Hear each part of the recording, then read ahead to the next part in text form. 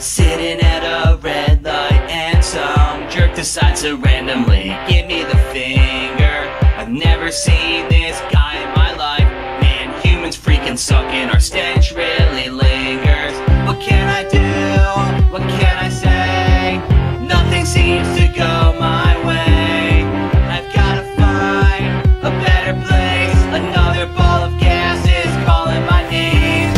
I know it's kind of drastic, but I've got plans to make a big move.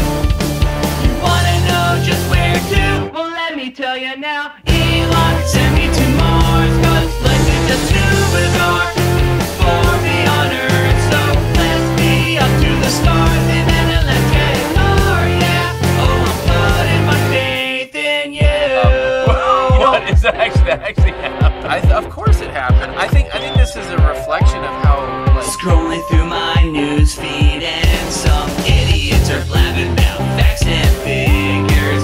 I chime in and state my case, and they're all freaking out like I pulled a trigger.